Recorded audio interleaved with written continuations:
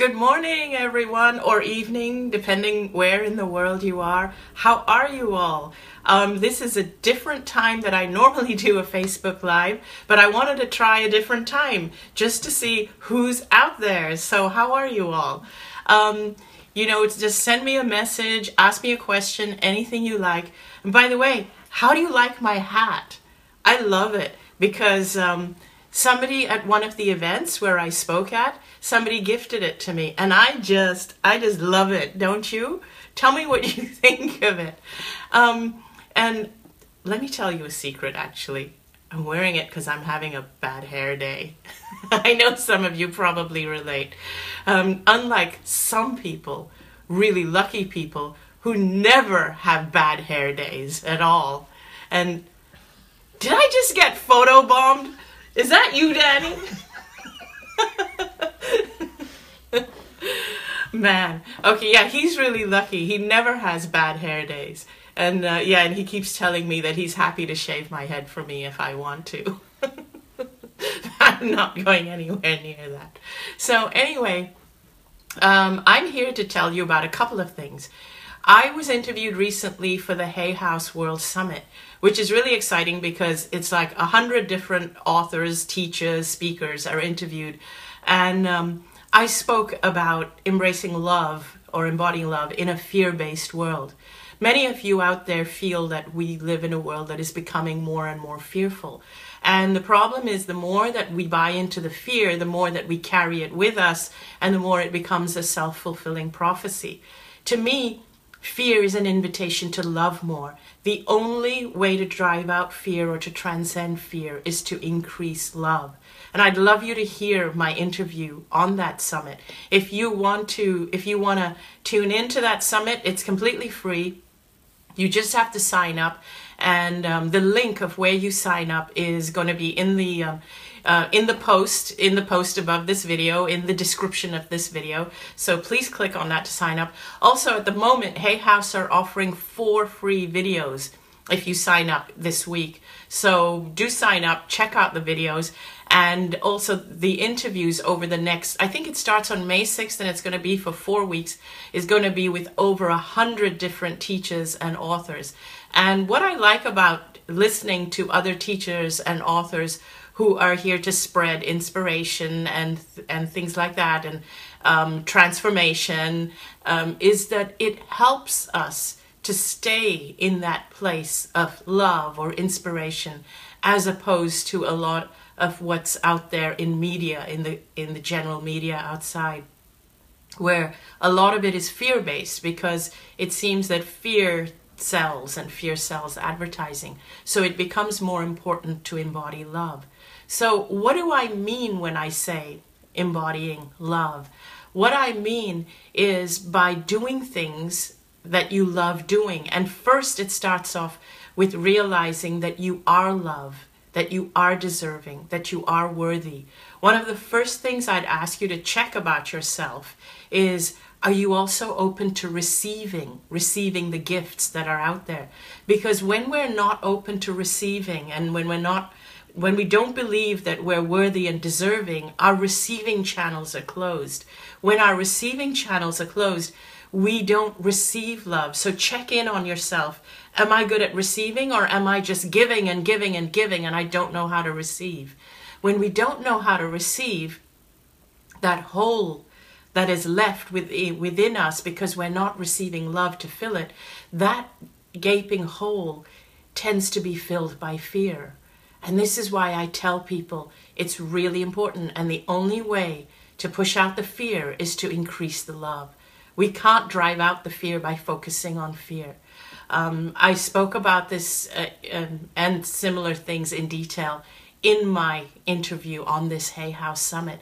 But I also like to share with people ways in which we can increase the love within us. And I would love to hear your ideas as well. And I would love to hear your questions. But in the comments below, tell me who you are, tell me where you're from, and give me some ideas of how you would increase love in your life. Let me tell you how I increase love in my life. I love to go out in nature. If I'm not feeling good, if I'm feeling down, depressed, or fearful, I never let it go into a full-blown depression or a full-blown fear. It's just maybe a little bit of an edge of, oh gosh, look at the condition of the world and I'm just one person, and there might be a little edge of that creeping in. As soon as I feel that creeping in, I don't focus on driving it out. I acknowledge that it's there. I acknowledge it, because you have to accept who you are and where you are. And that's what it means to love yourself. Because when we deny it, we say, oh my God, no, I shouldn't be feeling that. I should know better. I shouldn't be feeling that. When we start doing that, we're not loving ourselves. We're actually saying there's something wrong with us and there's something wrong with the way I feel or think. So the first thing to do is acceptance of where you are and what you're feeling. Then the next thing I do is I ask myself, okay, so how can I increase the love in my life more? And I do it in so many ways. I listen to music, or I go for a walk by the ocean. I love being by the ocean. By the way, I went to the ocean yesterday and I actually saw dolphins. I'm really lucky. I only live 2 blocks away from the ocean. But yesterday I actually spent the day lying on the beach, and maybe I'll upload a photo actually later after this video. I'm going to upload a photo of me sitting by the ocean. I wish I caught the dolphins. I kept trying to catch them on my camera, but they were really playing around. But every time I put my phone up to look at them through the phone, they disappeared. And when I put the phone back down, they appeared again. I think they knew what I was doing. But it was so beautiful because I felt I needed a little bit of nurturing support. And the minute I started to feel that, they started to appear. And there was a ton of them. But nature does that. The world does that. When you go out in nature, it seems to respond to what you need. So my favorite thing to do is to go and immerse myself in nature. I also love listening to music. I love watching other inspirational teachers and speakers and spiritual teachers, which is why I wanted to share this link with you, because I think you'll love so many of them. Many great speakers. I mean, I love people like Mike Dooley. He's so funny and uplifting.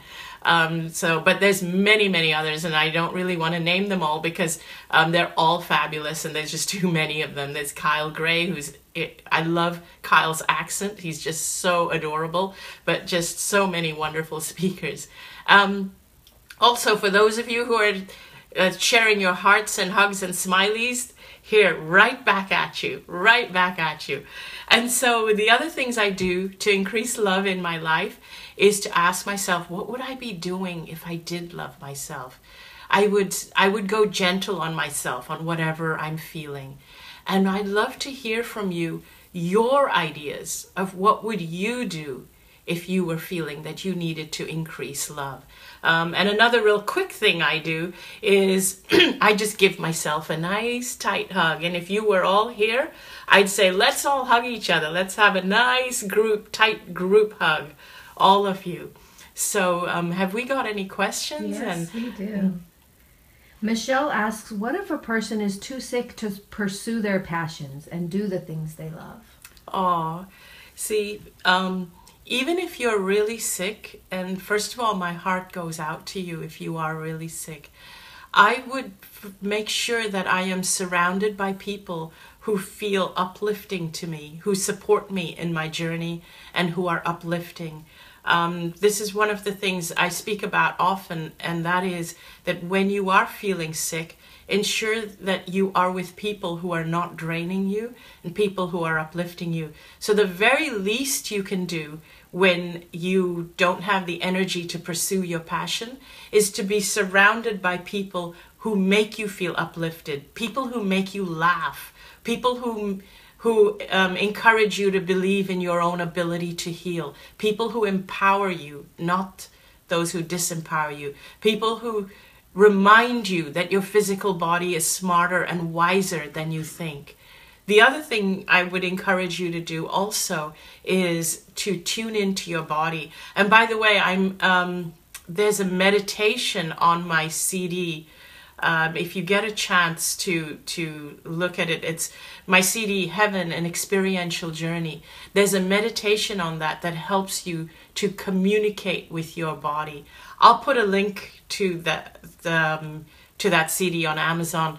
I'll put a link to it on this thread somewhere, because there is a meditation that helps you to tune in and communicate with your body, to ask your body what it's trying to tell you. And that's something I encourage you to do, whether you buy my meditation or not. It doesn't matter. You can do this on your own, even at night before you go to bed.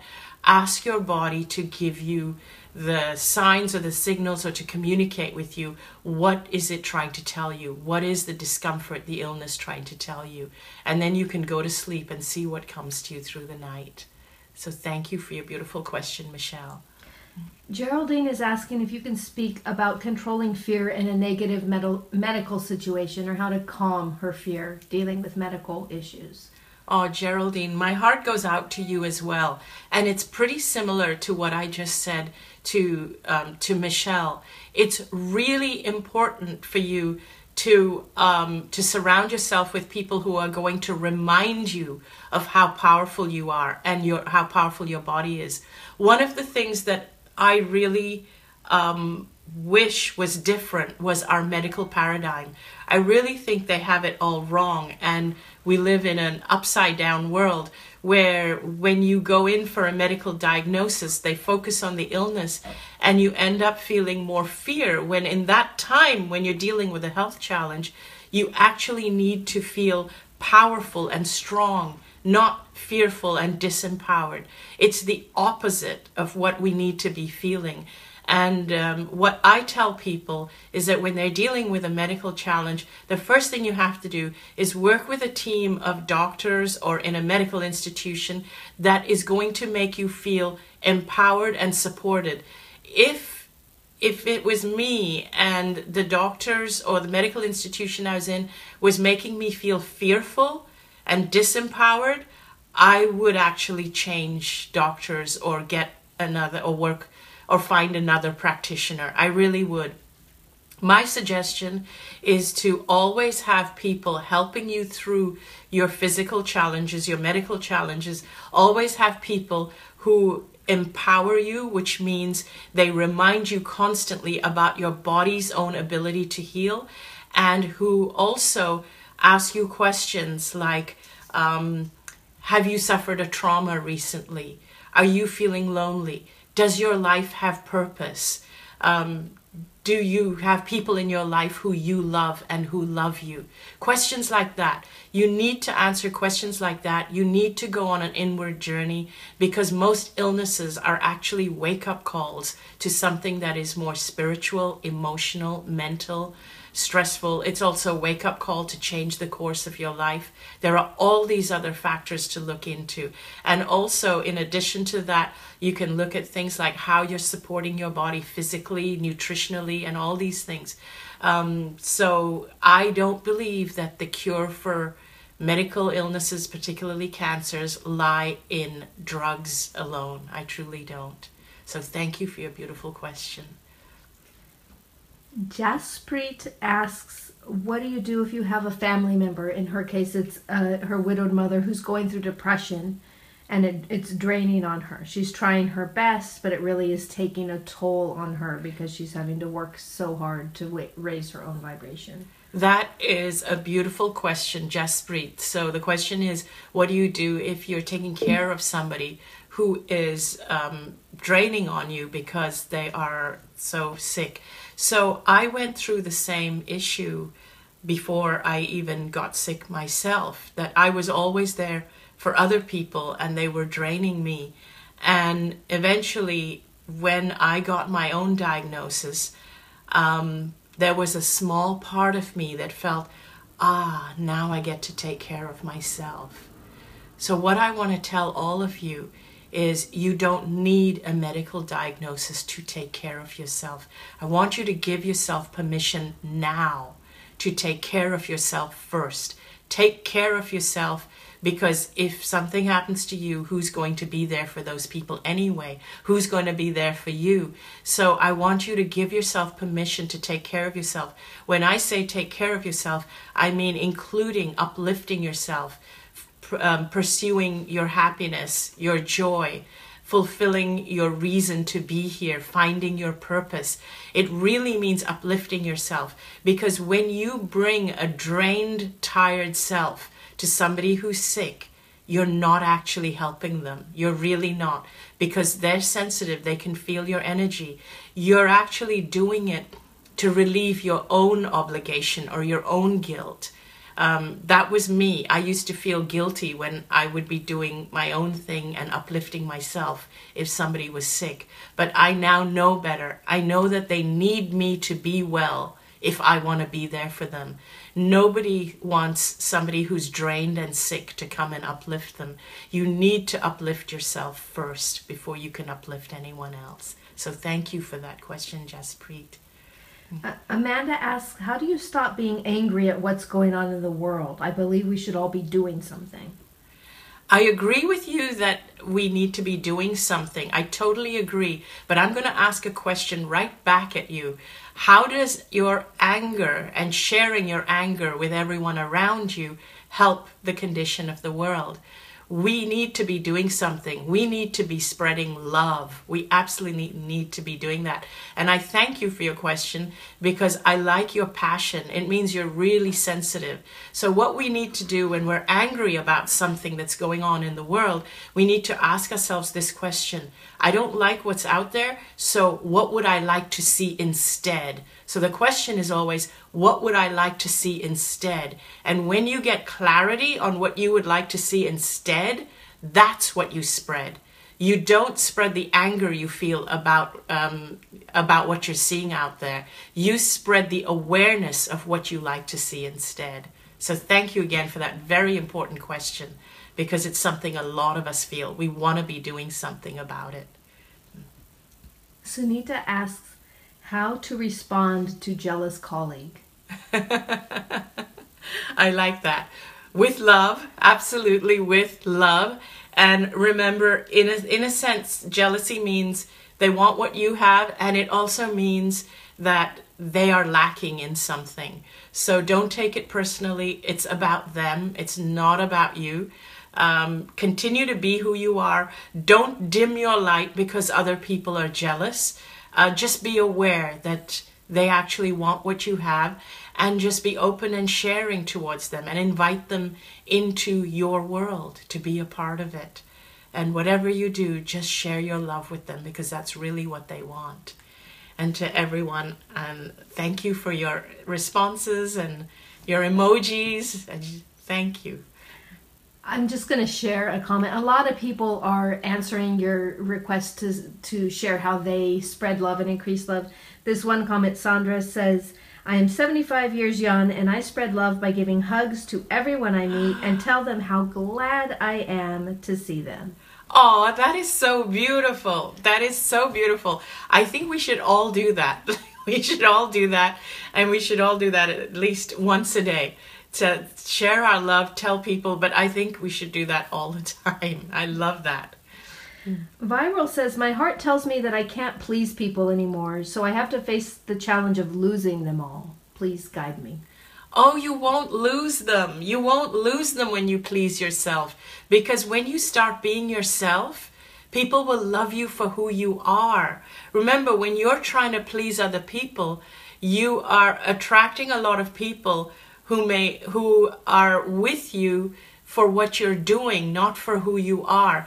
And interestingly, when I changed, because when I, for those of you that don't know my story, I had cancer and I almost died from cancer. I went into a coma. But the person that came out of the coma was different from the person who went into the coma. I realized I couldn't please people anymore because I was becoming so drained myself from pleasing people. And I was afraid of being the new person because I felt I would lose all my friends. But here's what happened. I had to go on a journey of self-discovery of who I really am. If I'm not the people pleaser, if I'm not the doormat, then who am I? And at first, it felt like people were staying away from me. And it felt like I was attracting new people who liked this new me. But as I started to grow in this new me, the people who I felt I'd lost, they came back. It's just that I had to get comfortable in being this person who I truly am and being unafraid of being who I truly am. And the person who I am is someone who is worthy and deserving of receiving love. So many of us who are people pleasers, who are doormats, we're unable to receive love. And that's a tragedy. That really is, because there's so much love out there and we need to feel it too. The more we can receive love, the more love we have to share with others. And tell me if any of you fall into this category where you're really good at giving. You give and you give and you give of yourself. Even when you're drained, you give. But the minute someone shows love right back to you, you feel you have to make it up to them and you have to give them double what they've given you. So I want to ask you to be aware of this and start doing this. When you receive love, I just want you to bathe in it and say thank you. Thank you. And think of yourself as a battery or a smartphone that needs charging. So when you are receiving love, that's you being charged. And when you're giving love, you're sharing your charge with other people. You can't keep sharing your charge without charging yourself. So always allow yourself to receive. And then when you give people, it won't feel like you're people pleasing, because you will have so much charge in you that it'll be overflowing out to other people. Anita shares that her younger brother passed recently after 51 years of heartache on this planet. Aww. Is there anything you'd like to share about that? So first of all, I want you to know that your younger brother first of all, actually, my heart goes out to you, truly, because I can't imagine what it's like to lose a sibling. I lost a sibling when I was very young, but when you're a mature adult, it's very hard to lose a sibling. I've heard from people who've lost siblings, so I can't even imagine what you're going through. However, I want to say to you that he is fine. He is absolutely fine. He's looking out for you. He is freed from the heartache that he's been going through, and he is watching over you. I'm certain of that. He would want you to know he's fine, and he would want you to know that you need to do whatever you need to do for yourself to get over, to grieve him, and just be gentle with yourself. But don't feel guilty if you start finding joy and happiness again, because that would make him really happy. It would really make him happy if you would find joy and happiness again, because life is a gift. And even though he's on the other side, he doesn't want you to waste your life. He truly wants you to live your life fully and find joy in every minute of it. So thank you for your beautiful question, and my heart goes out to you. Would you like one more question? Okay, we'll take one last question. Sunita asks, how do we have the courage to share our story or traumatic experiences to generate awareness? Oh, sharing your story is the most beautiful thing you can do, and the way that you do it is that you imagine you're sharing it with one person, because it's going to help people for sure. It doesn't matter how few or how many people it helps. You need to share your story and be vulnerable, because people will relate to you if you're vulnerable. Share your fears, share your vulnerability. People need to hear it, because today, in the age of social media, we all think everybody has a fabulous and flawless life. We all think everyone has a life better than ours, but you can't imagine how many people you help when you share your vulnerability and when you share your trials and your tribulations and how you get over them.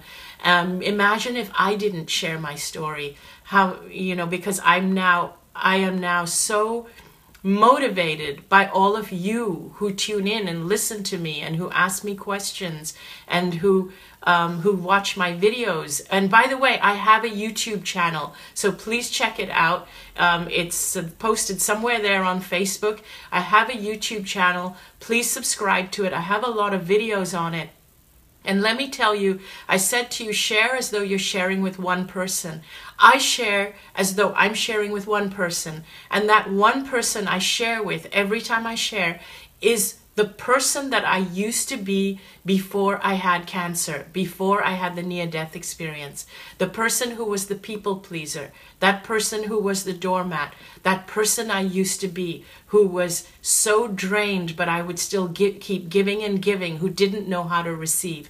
That person that I used to be, that is the person I share with every time I'm in front of this camera, sharing with you, every time I'm writing, every time I'm on Hay House Radio. I'm saying the things that I wish that person knew, because if that person knew this, they would not have got cancer. So please share your message. The world needs to hear it. And, and on that note, I would love for you to tune in to my YouTube videos. I would love for you to check out the Hay House link and listen to all the other beautiful teachers, authors, inspirational speakers. There's so many of them, and many of them are my friends, and I just love them. And also, I want to thank all of you for watching. And if you feel that anything I've said is helpful or useful to anyone you know, please share this video with them. And so tune in. I'm going to be doing more Facebook Lives. Check out my radio show. And in the meantime, I'm sending you all a big hug and lots of smileys and hearts. And have a beautiful day and a beautiful week ahead of you. Love you.